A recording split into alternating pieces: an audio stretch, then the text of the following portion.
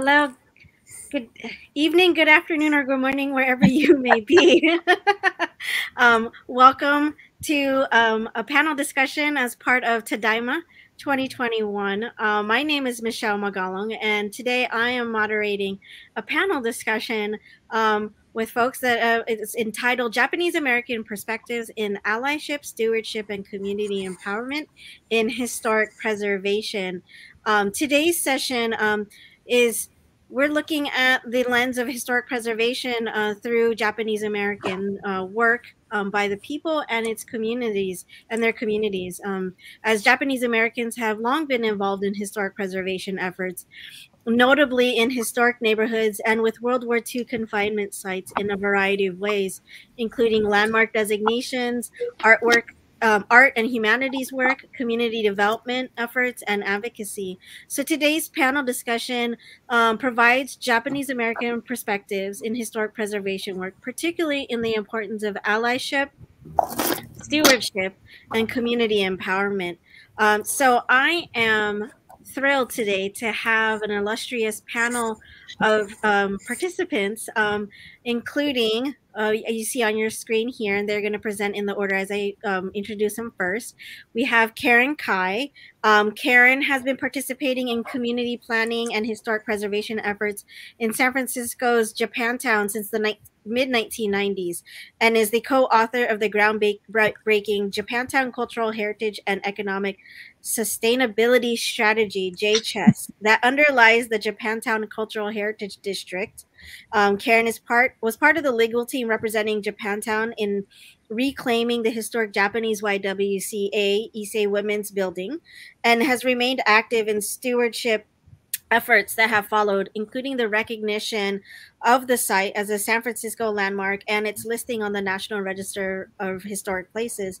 She currently serves on the board of API-HIP, Asian and Pacific Islander Americans in Historic Preservation, which I too am a part of, and as a member of the Issei Women's Legacy Committee Project Committee.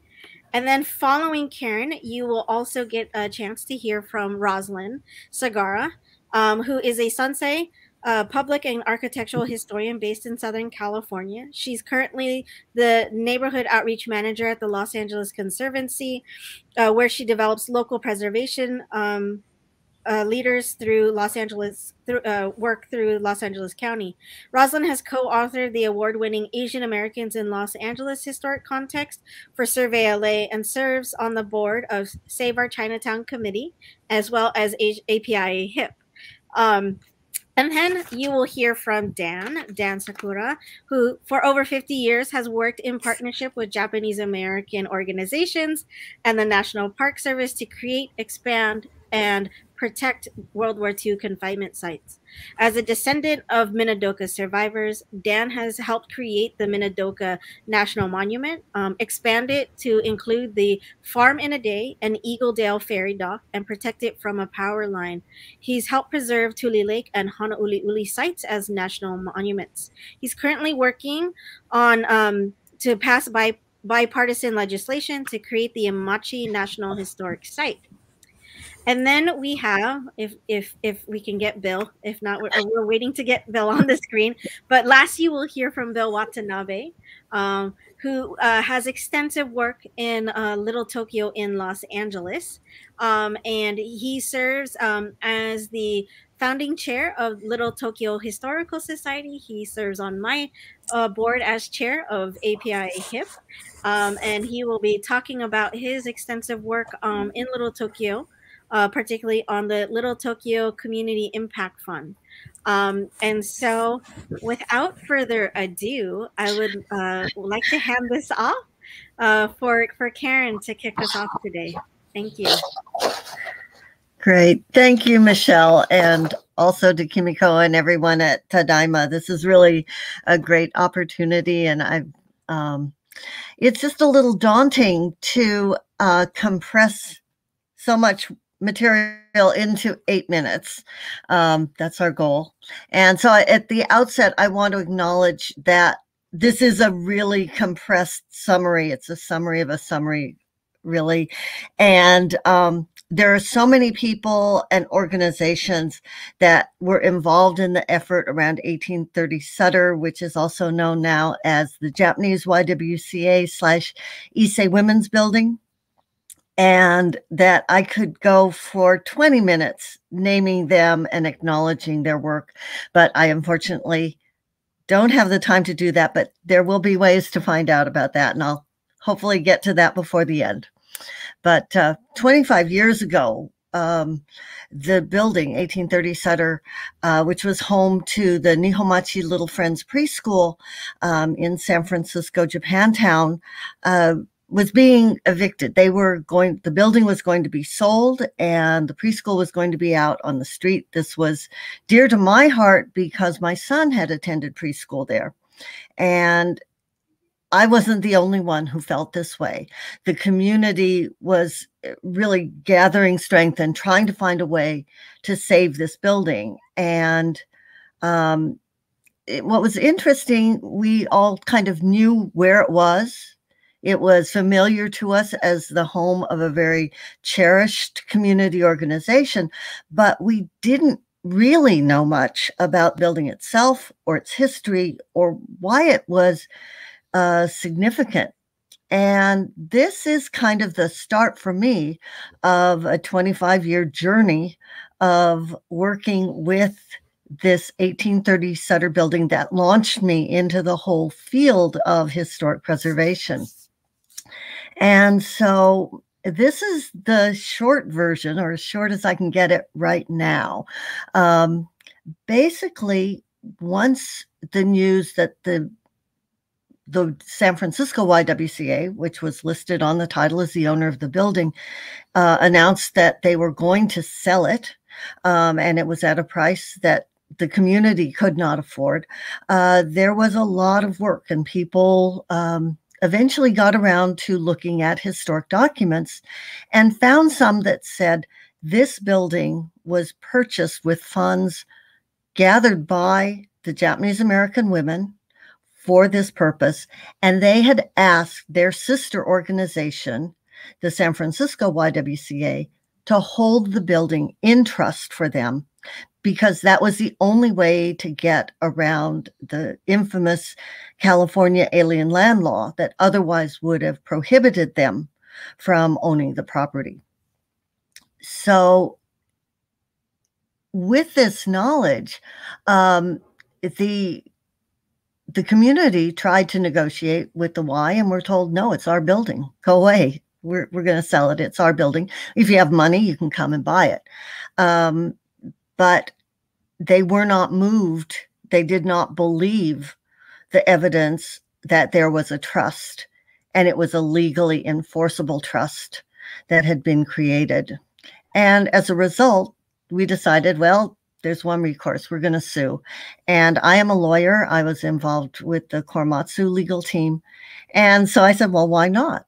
You know, we've rewritten history before. We've corrected history before. And this is another opportunity to do that. And here's where I acknowledge there are a ton of other attorneys who worked on this case and did incredible work. There were others who supported all the work as well. But as this lawsuit proceeded, one of the real benefits that we didn't appreciate so much at the time was how much knowledge and information we were gaining about our community, about the Issei women particularly, and what the amazing obstacles were that were being overcome by people that no one ever thought about at that point. You know, when you thought of an Issei woman, you thought of the picture of the Japanese woman on the docks, looking a little bewildered and dazed, looking for their husband, who they were picture brides. And that was all the image. And what we found at the Japanese Y was that these women were incredibly dynamic community builders and really role models for all of us. And we pursued the lawsuit. It was pretty bitter, but in the end, there was a settlement, and Nihonmachi Little Friends became the owner of the building. And this was a really remarkable moment because Little Friends said, well, we've listened to what everyone has said. We're really grateful to become the owners of this building because it will give us the stability we need to continue. And we will not only be the owners, but we will be stewards. And that concept of stewardship, of not only taking care of a place, but in the case of Little Friends, saying, we are going to explore and share the legacy of the Issei women.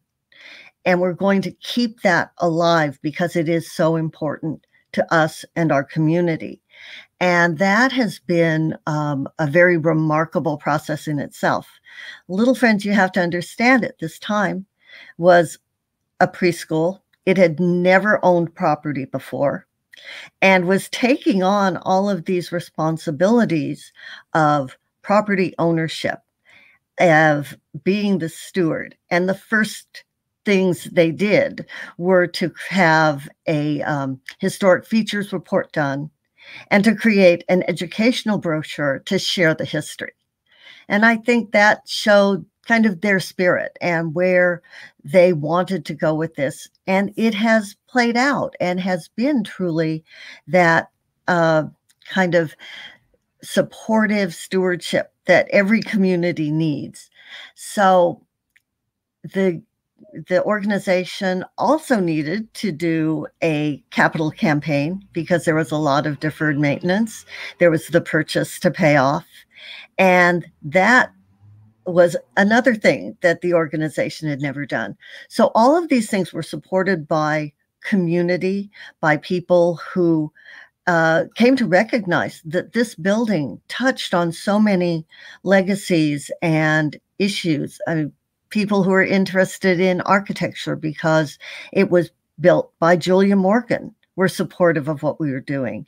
There was another very strong theme was that during World War II, the building had been leased to the American Friends Service Committee, who did a tremendous number of amazing projects, not only for Japanese Americans, but for other disenfranchised groups, including the African American and the LGBT community.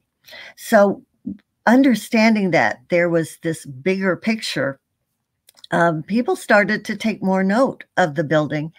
And in fact, as all of this was happening over, we're rolling through decades here now, the city planning staff really came to know and mark 1830 Sutter Street as a notable place and as people who were doing good things along the lines they wanted to see done in preservation and planning work.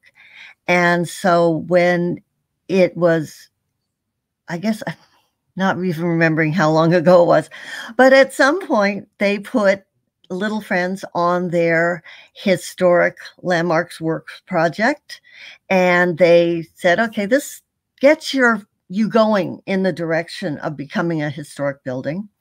But it was really when federal funds became available to increase the number of sites that were either related to civil rights or marginalized communities, that there was money to put into helping groups get landmarked and get onto the federal register, the National Register.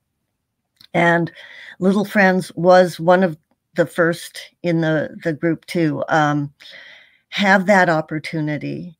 And the grant provided us the opportunity to have a top-notch researcher, Donna Graves, do the report for the landmarking. And we proceeded on to do that. And the National Register process also engaged in getting the state register listing. And kind of ironically and a little bit unusually, the last thing we did was local landmarking. And so just earlier this year, just a few months ago, we finally became a San Francisco city landmark. And so this was all the traditional historic preservation kind of efforts, but Little Friends continued on and applied for grants to do the education piece. And now through grants from the California Civil Liberties Public Education Fund and the Japanese American Confinement Sites Program on the national level, we're working on developing a website that hopefully the first phase will be up at the end of this year. That will basically allow people to explore 1830 Sutter and learn more about everything that I left out in this presentation. And we hope at the end of the year you tune in and find us. Thank you, Michelle. Thank you, Karen. Yes, no, and it's difficult to put in years and years of effort into 8 minutes. I think you did a beautiful job of giving a little taste of even your own involvement in such landmark work. And so I'm going to pass it on to Rosalind.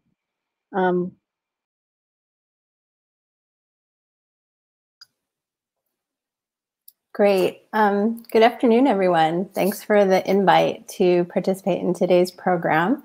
And today I'll be talking briefly about 2 landmark nominations, very briefly. I'll do my best to go through these fast. 2 landmark nominations that are associated with Japanese American history in Los Angeles. Next slide, please.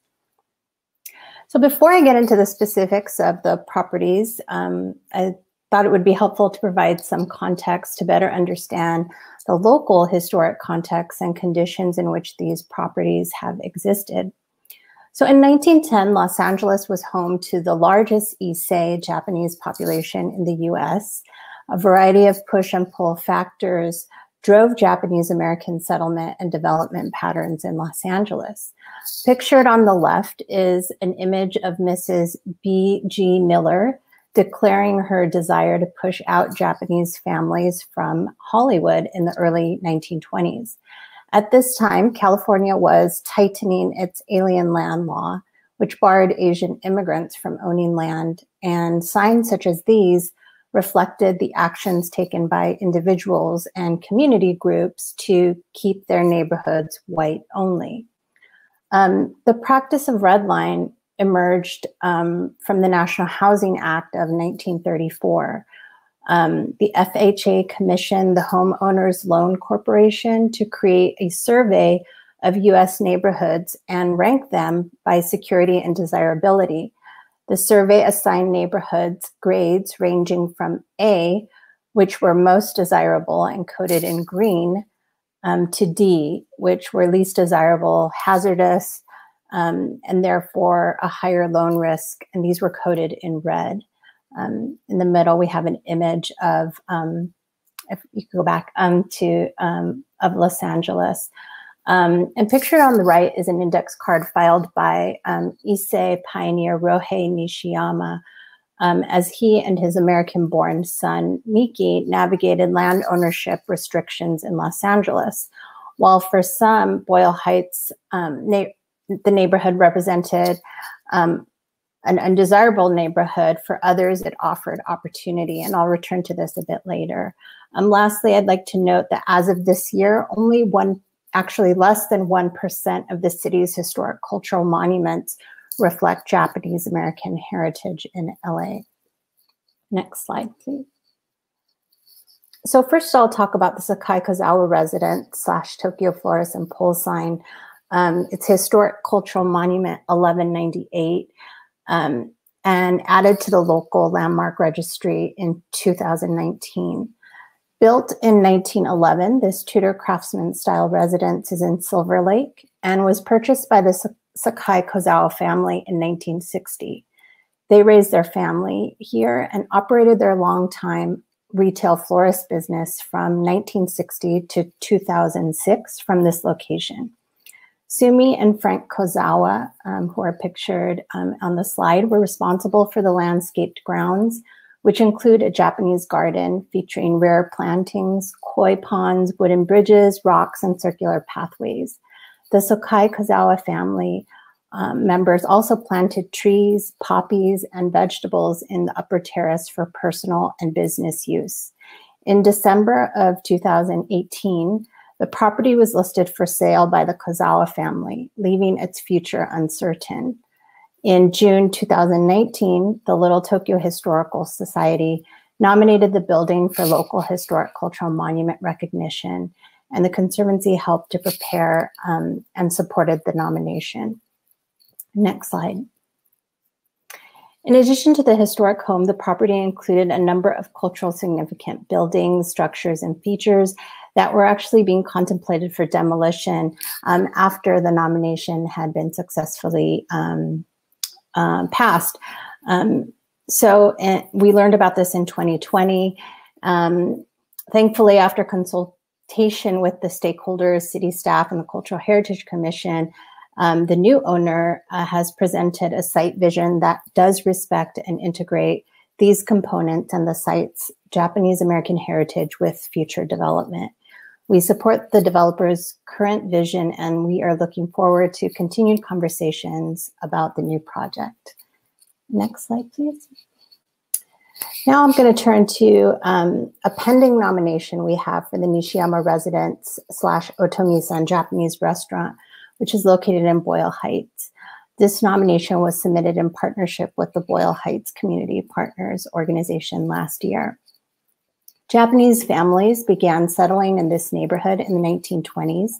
They found the neighborhood to be welcoming to working class immigrants and free from discriminatory housing practices prevalent in other neighborhoods of Los Angeles.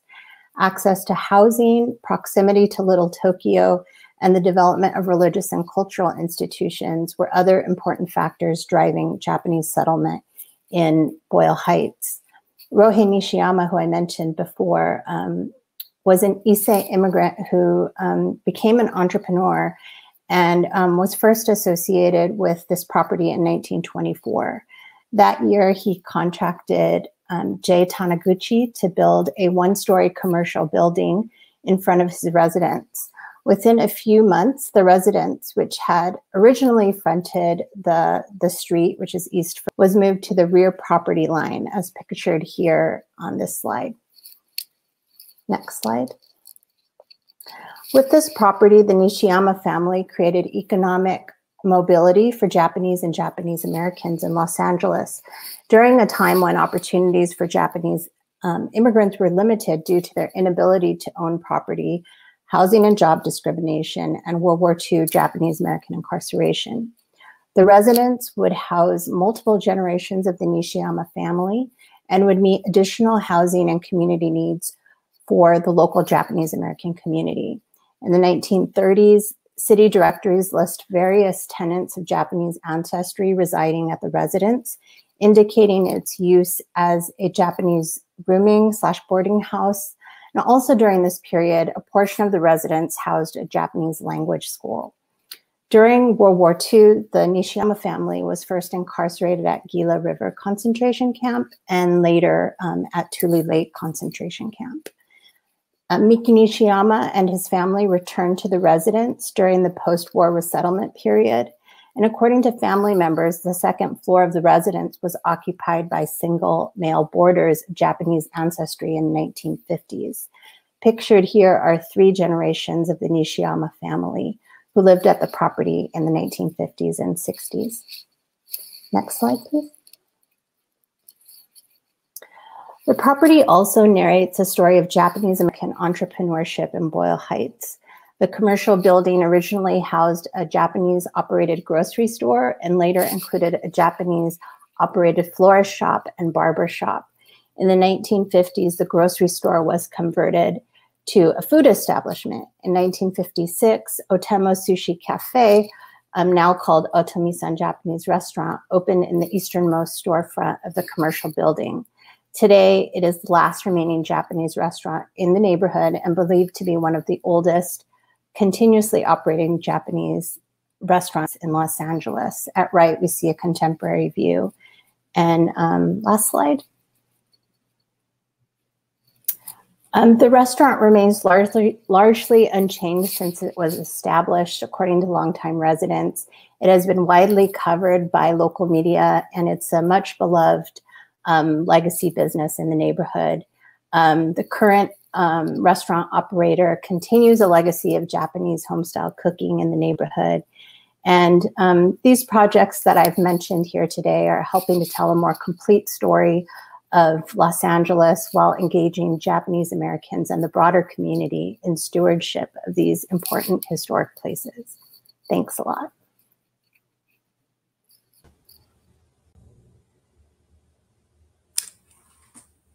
Great, good evening. My name is Dan Sakura. I'm grateful for this opportunity. I'm coming to you from the Washington, D.C. area, the ancestral homeland of the Anacostan and Piscataway peoples.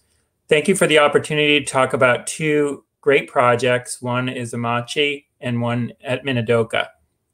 Next slide. At Amachi, I'm going to spend a little bit of time talking about the allyship with the Native community, the Cheyenne and Arapaho peoples. This slide shows the massacre of over 200 Arapaho and Cheyenne Native peoples in the Sand Creek Massacre of 1864. Next slide.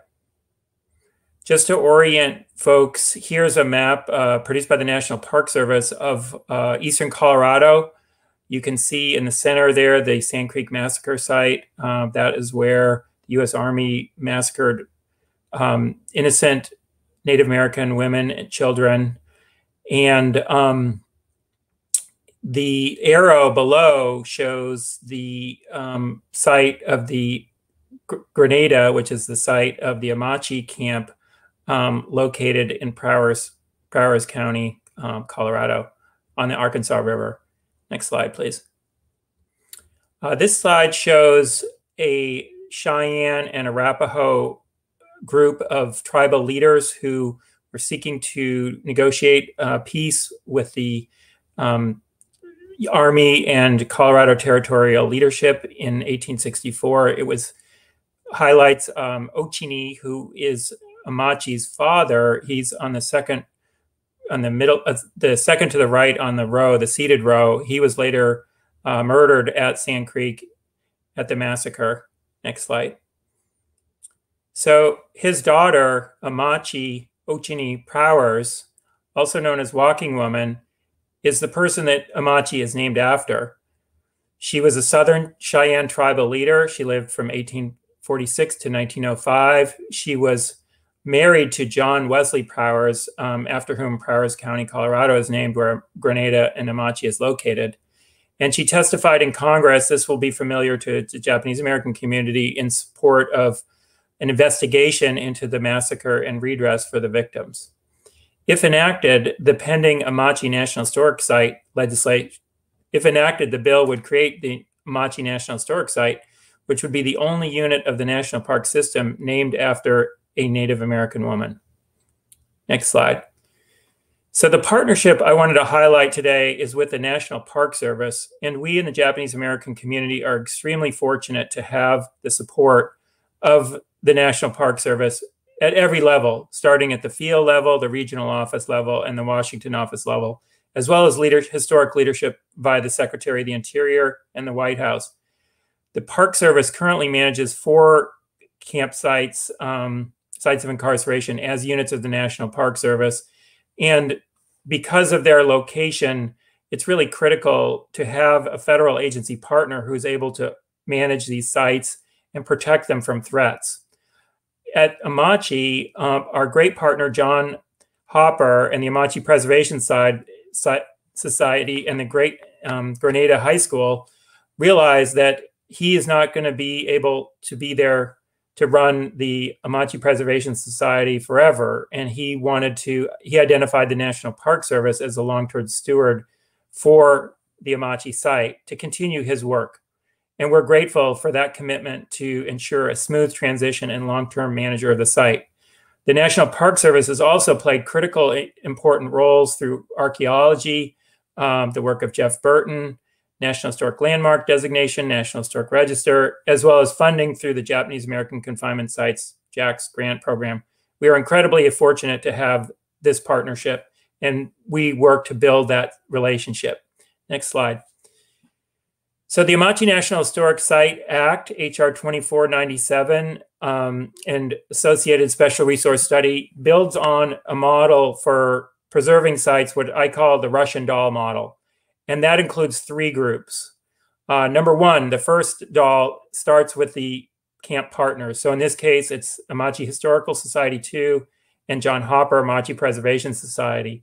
The next doll is the Japanese American community, the Japanese American Confinement Sites Consortium, Japanese American Citizens League, Kimiko and her teams, Densho, and many other partners. Then the third doll, and this broadens it out much broader, is to groups like the National Parks Conservation Association, National Trust for Historic Preservation, the Sand Creek Massacre Foundation, which is the local friends group for the nearby Sand Creek Massacre National Historic Site, and other partners. Next slide. So in terms of the Amachi legislation, we're really pleased with the outstanding bipartisan leadership of Congressman Neguse and Congressman Buck, whose district includes the site in eastern Colorado.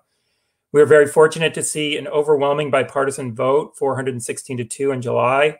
The bill's been reported to the Senate Energy and Natural Resources Committee, and we're grateful for the leadership of Senators Bennett and Hickenlooper to secure a hearing on the bill. We're pleased this week to see a survivors letter signed by camp survivors, including former member of Congress Mike Honda, who is an Amachi survivor. Our goal is to pass this bill by February 2022, next February, to mark the 80th anniversary of Executive Order 9066. Next slide. If you have any questions on legislation, please contact Tracy Coppola at npca.org. Her contact information is on this slide and in the chat. She's doing an outstanding job working with the Amachi partners to move the legislation. Next slide, please. So I'm going to finish up with Minidoka. My family has I'm a descendant of Minidoka survivors. I've worked over 20 years to preserve the site. And I just wanted to flag that there's an incredible threat to Minidoka posed by LS Power, a New York private equity firm, to build a massive wind farm located just north of Minidoka. If you have any questions or want to learn more about this project, please put your contact information in the chat or check out the Friends of Minidoka website, minidoka.org, or the Minidoka Pilgrimage Committee website. We're working together to try to ensure that our voices are heard in the public process and that this sacred site is preserved for the benefit of future generations. Thank you.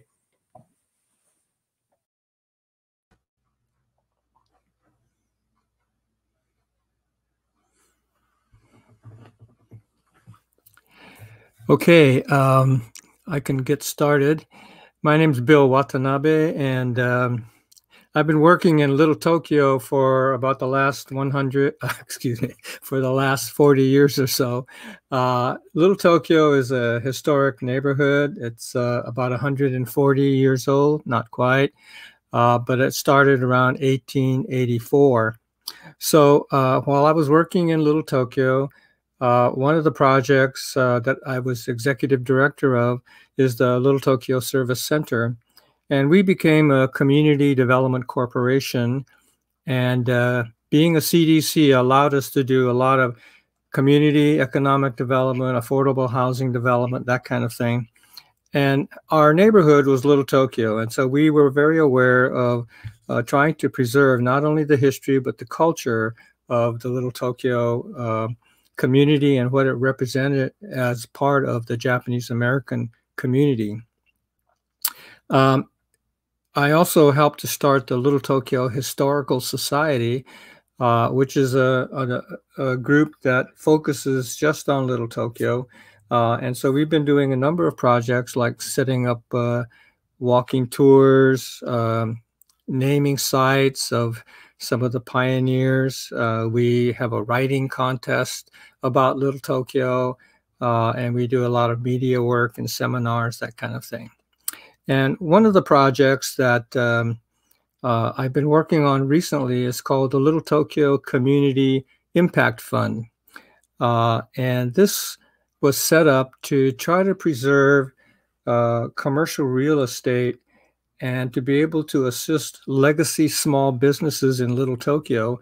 And these would be businesses that have been in Little Tokyo, or they're part of the community. They've probably been around for maybe more than 1 or 2 generations. And so we'd hate to see gentrification and economic changes push them out, because then Little Tokyo would not exist anymore. So the Community Impact Fund was set up to see if there's a way that we can help the small businesses, and the way to do that would be to own property and to be able to rent it to these legacy businesses so that they can stay in Little Tokyo. So I'm going to spend a little bit of time talking about the Community Impact Fund. If we go to the next slide. This is a picture of Little Tokyo. It's not very large. It's only about 3 blocks by 3 blocks. Of course, before World War II, it was 10 times bigger than this, but now it's never grew back to the size that it was before World War II. Next slide. Okay, so I had mentioned about gentrification. There is a subway station that's going to open up in Little Tokyo maybe by next year. And once that opens up, it's pretty much guaranteed that land prices and rents are going to just keep escalating even higher and higher. And the only businesses that can stay in business would be those with the deep pockets or with a national chain connection, something like that. Next slide. So a group of us decided, why don't we start something like a real estate investment trust, or what they call a REIT, only make it a community benefit REIT, where people can invest money, purchase real estate, but have a dual purpose. One would be that each investor will get a return on their investment, although it probably won't be what they could get in a typical REIT.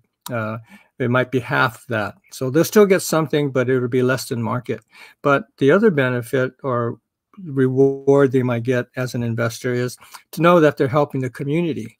And so we do have a number of folks who are willing to forego the top dollar return for the benefit of knowing that they're helping the community. So next slide. The Impact Fund, basically we would like to get investors to put money into our fund, allow us to buy real estate, commercial properties, rent it out, and then from the money that we get, investors would get money back, and then we would also save some of the money to help subsidize the small businesses. Next slide.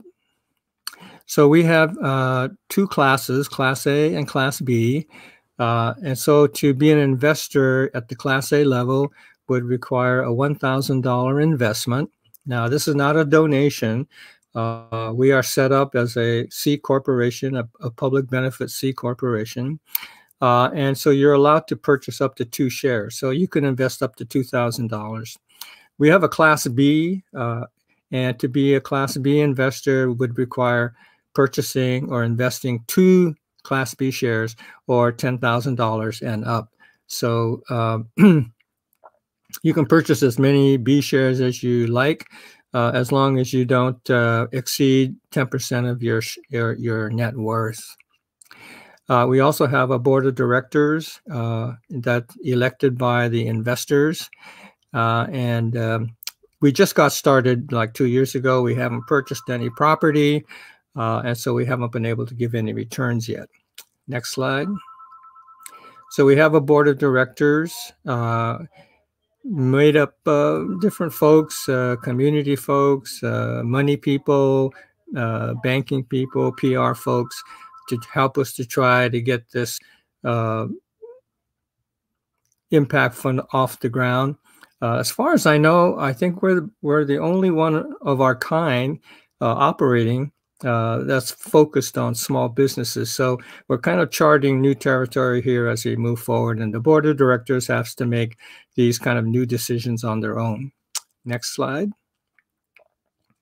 So businesses have been closing in Little Tokyo. Of course, small businesses are tough no matter how you cut it. Restaurant business is tough, but COVID has also had an impact. So we're even more inspired to try to get out there.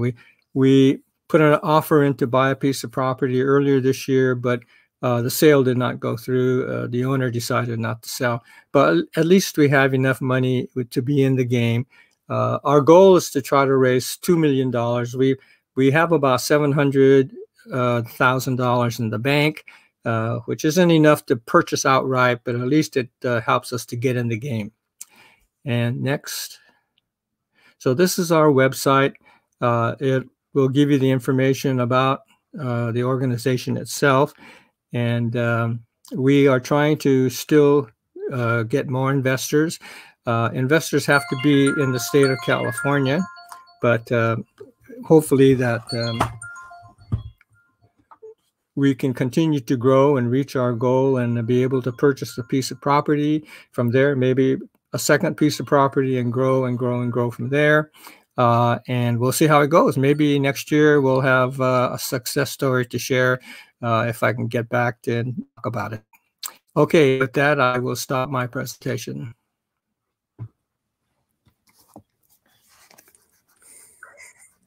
Thank you, Bill. Thank you, everyone, for your wonderful, very quick, very brief, I know, presentation. This just gives, I mean, it's not even like the tip of the iceberg. It's like the snowflake on top of the iceberg, I guess, or the little drop of water of the iceberg of what all the great work that is happening from the Japanese American perspectives in historic preservation. And so I wanted to, I don't see any questions yet. And so I have some questions for the presenters. And, you know, with today's theme, talking about allyship and stewardship in our communities, Dan, you touched a little bit about even in your presentation, to start off with where Amachi, the name, came from, right?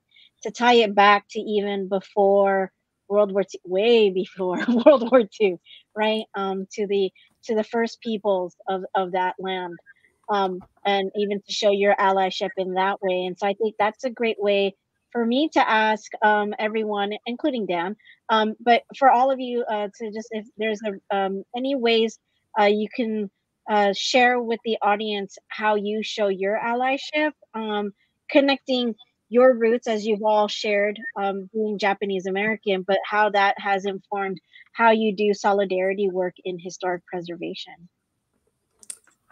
Michelle, thank you. If I could start, I've been extremely fortunate to have opportunities to work for the Conservation Fund and the National Park Foundation and Department of Interior.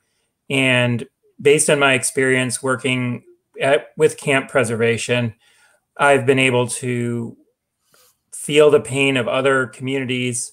I've done work with the families of Flight 93, preserving the Flight 93 National Memorial. I've worked with members of the African American community to preserve the Martin Luther King Jr. birth home and life home, create a new park unit at Natchez that tells the story of the enslavement of African Americans at the second largest slave trade site in the country, preserve the Freedom Riders National Monument site in Birmingham, Alabama, creating 2 national parks relating to Harriet Tubman, new national park related to African-American U.S. colored troops in Kentucky. So my experience has really given me a framework and template for conserving and preserving nationally significant historic properties that tell stories of courage and hardship like at camp. Mm-hmm. Thanks, Dan. And that's a lot of accomplishments, right? In your solidarity work and allyship work in conservation. So thank you for that. Bill or Karen or Rosalind, would you like to share how you do your solidarity work as an ally in the field of historic preservation with other communities? Well, I'll go ahead. Actually, throughout my career, I've always believed in collaboration and trying to work together, that the more we can get together with others, the stronger we can be. So I helped to start the Little Tokyo Historical Society, and we have worked very closely with like the LA Conservancy, the National Trust for Historic Preservation, and the Chinatown Historical Society as well. And so if we, the Asian American community is fairly significant in LA, but it's not as big as, say, the Latino community or others. And so by getting together, we can be a stronger voice. One of the things we're trying to do is start a small business, heritage business support program in the city of LA, similar, borrowing off of what they did in San Francisco and also in San Antonio. And so if we can do that, that would be a big boost for our legacy small businesses throughout Los Angeles. And so we're trying to form a coalition. Rosalind has been very active to try to pull together different voices so that this could be a citywide program. So collaboration is what's needed in historic preservation. It's tough to do everything on your own. And so the more people you can get to work with and support you, the better. Great. Karen or Rosalind? I can go. I would just add, I agree totally with what's been said. Collaboration is key. I think the two projects that I highlighted couldn't have been realized without our partnerships with community-based organizations. So in the case of Tokyo Florist, Little Tokyo Historical Society taking the lead, and also with the current Nishiyama residents, working with a local partner in Boyle Heights as well. And I think it's kind of knowing like where our strengths are, and also kind of realizing that we're not always the experts with, when certain challenges come up, and how can we bring in the voices of other experts, all kind of with the common goal of, hopefully our shared common goal. And I think that is how, I think the Conservancy can be helpful to other community organizations or local residents. I think that, of course, we all have our personal motivations in supporting causes and projects. For me, like the Nishiyama residents project has been really personally uplifting in many ways. I think that it has allowed me to explore, my own Japanese American heritage in Los Angeles, and have conversations with people that I wouldn't have otherwise met outside of this project. So yeah, that's what I'd like to add. Thank you, Rosalind. And Karen? I think for me, a lot of it is involved in education and doing educational outreach. I've been involved in a program at a local elementary school, Rosa Parks Elementary, that also houses our Japanese bilingual bicultural program. And we take jazz musicians in, and I get to do a historical tour of the community for all the kids, which is a very mixed group, racially and economically. And we not only look at Japanese sites, but we go up to the western terminus of the Underground Railroad, which is physically in the Japantown Cultural District. And it's a surprise for both African-American kids and their families and the Japanese Americans to realize how intertwined the history of our communities are. So spreading that kind of effort. Right now we are just getting a new median put up in Geary Boulevard, which basically divided Japantown and Western Addition during redevelopment and all the evictions. And I was able to be involved in preparation of these panels that reflect the history of the communities that were affected. So Japantown, Western Addition, and St. Francis Square, which is an amazing story of unions working to integrate communities. And the final thing I really want to mention is to raise the voices of younger people, because that is a struggle that is ongoing. There are younger people out there saying, hey, you know, you guys need to come up to date, think about things, do things a different way, because this is going to be our community and we need to share with them and interact with them more. And some of that is just saying, hey, folks, you know what? There was a great thing on the Facebook page from these guys. And it's starting to happen, and it's really encouraging. And I love the young folks I get to work with.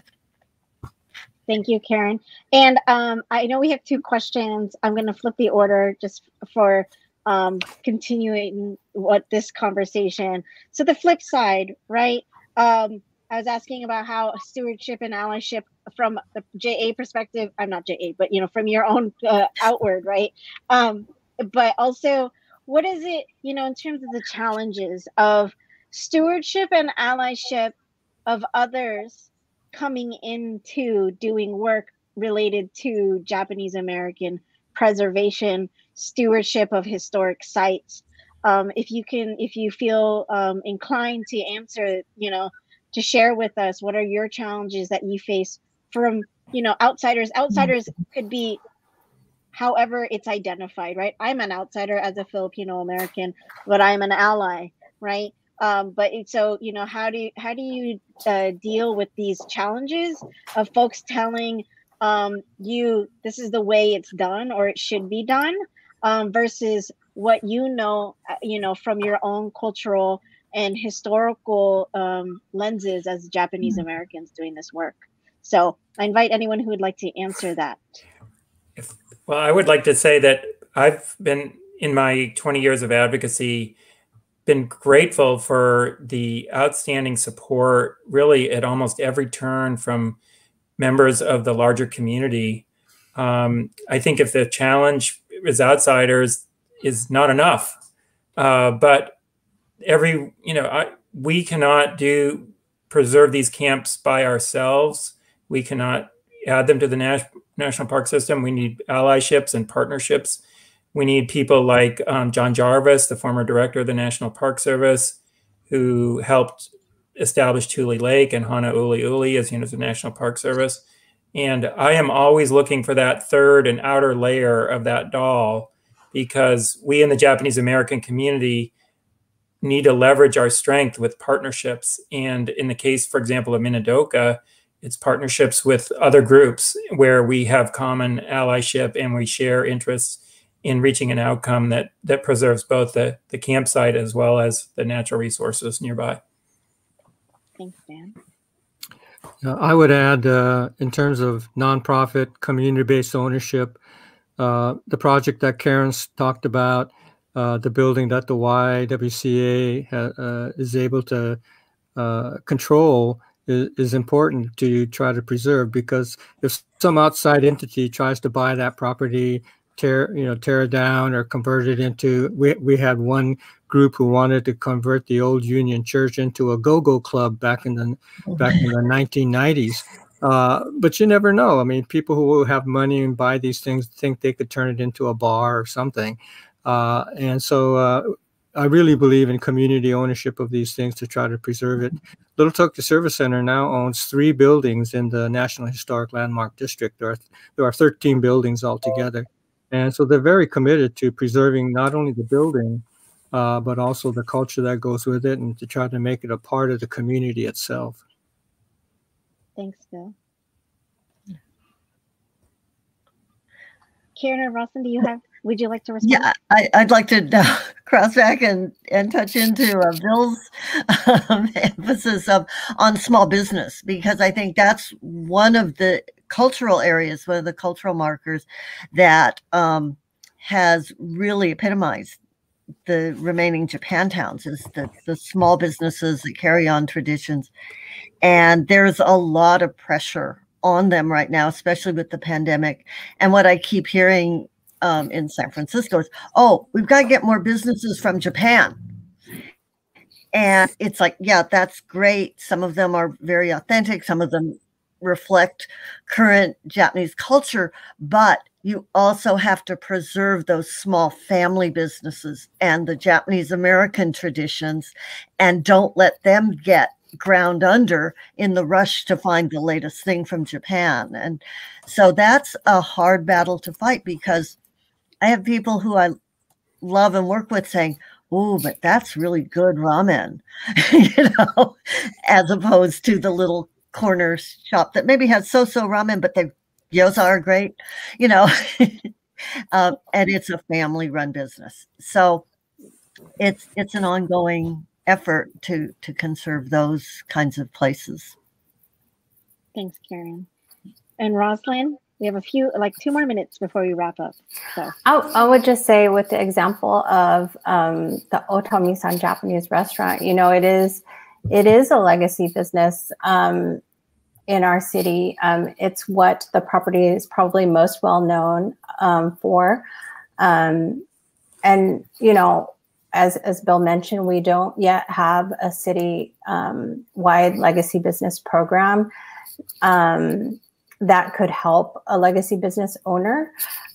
So, sometimes historic preservation tools are not the only thing that is going to be helpful, and that we need other types of program and assistance to support places like our longtime businesses that might not meet the registration requirements for historic, status, or that may not choose to seek that. So hopefully, there are additional tools that we can rely on to support these important places. thanks, Rosalind. And I know we're on the last minute. Dan, I know there's a question. I don't know if you want to type that into the comments about how folks can have a say with Minidoka. Where can they get more info? And do they have to be, associated with Minidoka as descendants or family members? Well, very, very good question. So right now, the Bureau of Land Management, a federal agency, is having a 30-day or has extended the public comment period to October 20th. So members of the community and our partners can submit public comments to the Bureau of Land Management regarding. Oh, we lost Dan. He froze the first second. We also okay, sorry. So October 20th, where you can get more information, it's 2 organizations working together that I'm involved with. The Friends of Minidoka, which is minidoka.org, and the Minidoka Pilgrimage Committee, minidokapilgrimages.org. They have really good information on their website. And in terms of Minidoka connections, this is a threat to all of our collective heritage.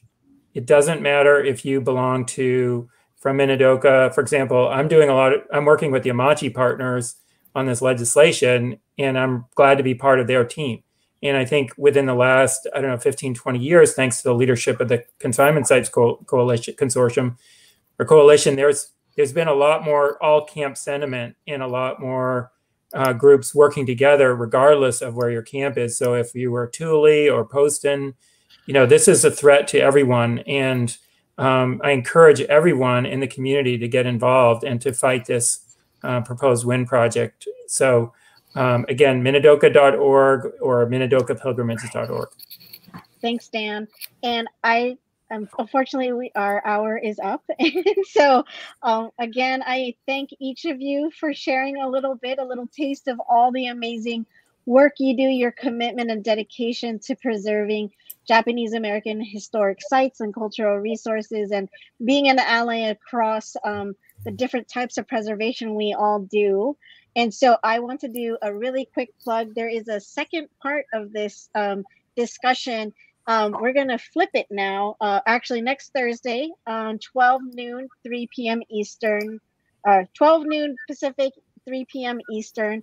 We're going to talk about what it looks like to be an ally in in preservation.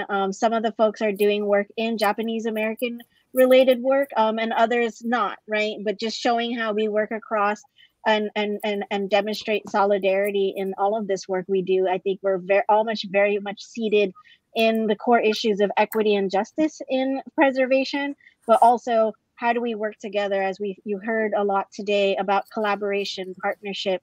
We have to sustain these efforts together and not a separate or alone. So I thank each of you again. I thank Kumiko and the Tadaima team for allowing us to be in this space together. And I thank you and wish everyone a good weekend. We'll try to stay safe here, Dan, as we're in the DMV. So, but thank you, everyone.